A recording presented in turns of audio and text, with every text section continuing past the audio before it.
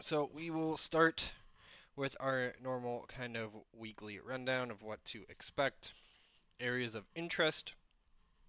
So quick kind of review of last week.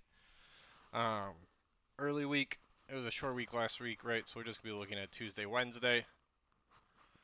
We had balance put down close to our buy side demand zone under 49.60. But just balance really in this kind of like 3 week node. Look this in. And then NVIDIA ER was obviously our catalyst to push us up and away back to our top of range, where we did not see the initiative sellers we saw in our last two tests. Right, we tried two breakouts over this 44-45 area, both failed.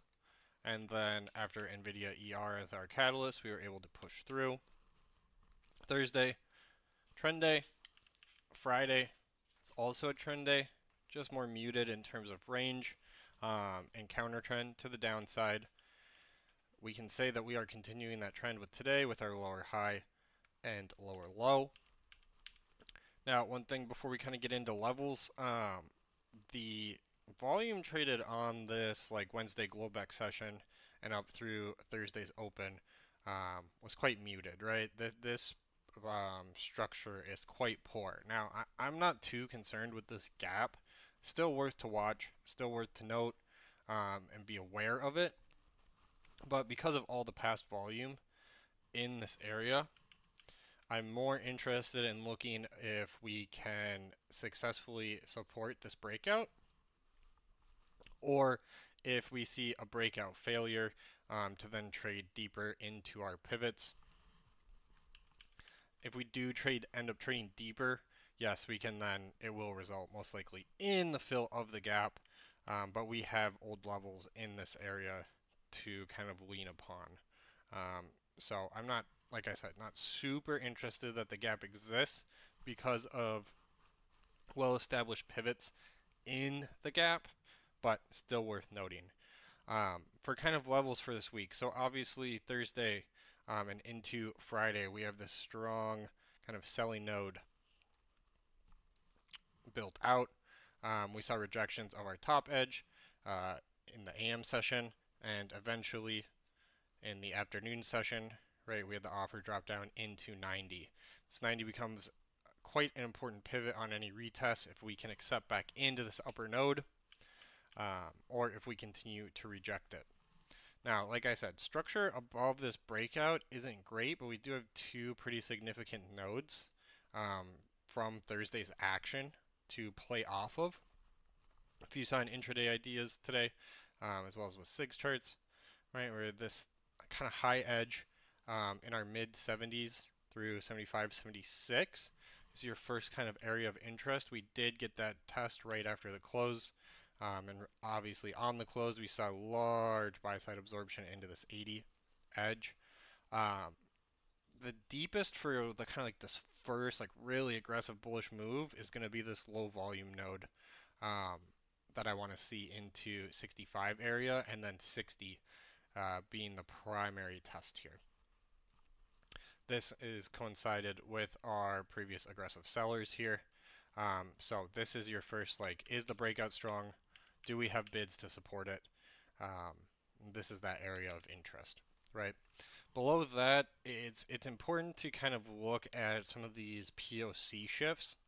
So 2 weeks ago, we had our POC up here at 44. It was obviously a sell-heavy POC, with sellers being much more aggressive into it. We saw that in real time during these sessions, but obviously with the trade outs and the two failures on these breakouts, we know that this was our past seller value, right? And we've seen seller value make a significant shift up now. So this 44 becomes quite important to me on any looks in. Can buyers support this? If they can, we want to see a trade right back up into this upper node into 90 and really see that buy-sided value move up. We have not seen a huge desire for what I would consider our higher time frame value on the buy side to really see that large shift. Last week, as we look down further, this 79 is the second kind of primary area. This was our POC last week over this Tuesday, Wednesday balance, which we obviously saw tests into our buying edge, right? Still establishing this as buyer value. I want to see this move up, right, for buyer value for a big bullish move, or continuation, you should say. Any failures into this 44, and we can assume that sell value is more willing to drop down than buy value is to look up.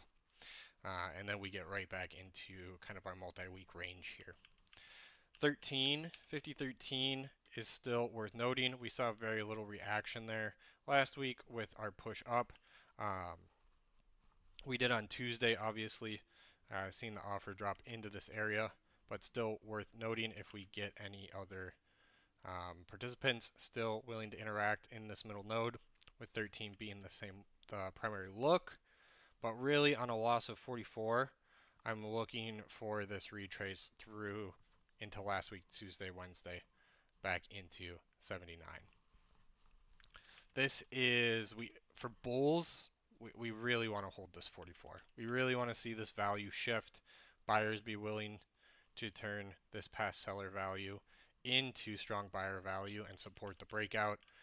3 failed breakouts of a range, and I'm going to be more leaning for a structural shift, and to kind of look a little bit deeper. If we can hold, obviously, then our trend is continuing, and we have, accepted our breakout as valid. So just up here, really quick, 90, right? Mid 60s. You can say 65 on the low volume node. You can say 60 for this primary node. We can look into 75, right? This area, because we only had singular tests, it's hard to say like this is where the buyers are going to be, or where they're going to rely on your intraday order flow, as well as Russell into pivots in these areas to test the validity of buyers. But this being kind of your middle, lower time frame pivot,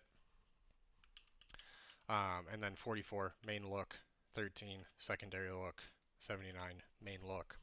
Now any failures down into 79 with lower highs, preferably into 13 below 44, somewhere in this primary node, we can look back into our established buy side value under 60. We know 37.40 has been very, very reactive with our support and resistance flip. So I will actually zoom left. If you can see this structure, let me zoom in actually so you can see it.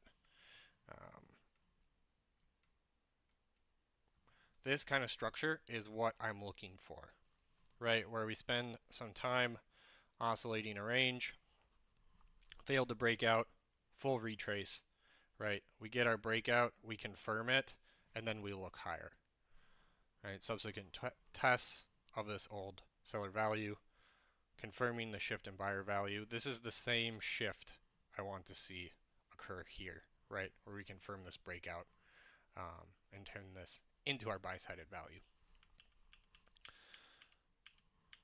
Any kind of overall questions on that for main targets? Once we start to push above and below, obviously some fib extensions here. As you guys know, it's quite difficult to set these higher high targets. We need to rely on our names trading within structure and intraday order flow and levels to establish where sellers are interested in. But if we can get this push up and over 30, I do like looking into 50-60 area, and then above that into this 95 to 5200 area. Nice whole numbers as well. But that's kind of my view. Any questions on kind of our directional pathing for the week? I will quick go over the neutral pathing presented as well. Neutral pathing this week is quite bearish because what it will look like is just a return to our range, right, where we hold buyer value down under 60 and sellers regain 50-60 as their sell-sided value, and this fails the breakout, right? So that's why it's quite bearish in nature. Let's see if we can put POC and balance back into this 13 area. So basically the same range we've been trading. Your halfway back for last week is in this 44 as well. So if a neutral week does play and we invalidate this halfway back, right, another kind of bearish point. So neutral is not really what you want to see. It leans more bearish, and I'll be more relying on if we get this move on the bearish pathing.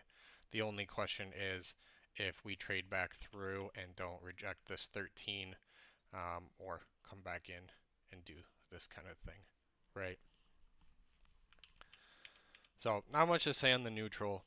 It's more looking for directional moves this week, either back into range or accepting above. We'll really quick go take a look at the Russell. Obviously, Russell had some more strength today. There's three kind of primary zones to lean on. So this 2,000 to 220, we saw a nice strong bid off of this 220 today.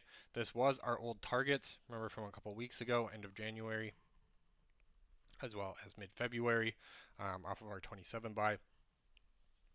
And this, once again, failed breakout, right? Failed breakout. We need to see this hold and push, right? And establish this buy side value to move up into where our pivot is. Sellers are very comfortable above 2050. We can see that with our node structure as well. Very interested and eager to participate here. So for any upside looks, we need this 20 to hold supportive and to get up into 50 and start building. If we do come back down under 2K, we have pretty poor structure down below, and I would not be surprised on a full retrace back into close to our 60s, and then we look for buy side acceptance down there. So Russell is pretty straightforward with basically three zones, right? Where it's, can we hold in this like 15-point range and look up, 30 points into 2050 and hold, or do we reject this and look 30 points down into 1960? Any questions on kind of Russell here? You'll notice if you start trading the Russell more and getting more familiar with it that this is quite common. It likes to oscillate and just establish these ranges, and then we just wait for the move out and then check to see if we can confirm it or not. Much more range bound and mean reversion type of trading in this name. All right, any kind of questions on overview, pivot, structure,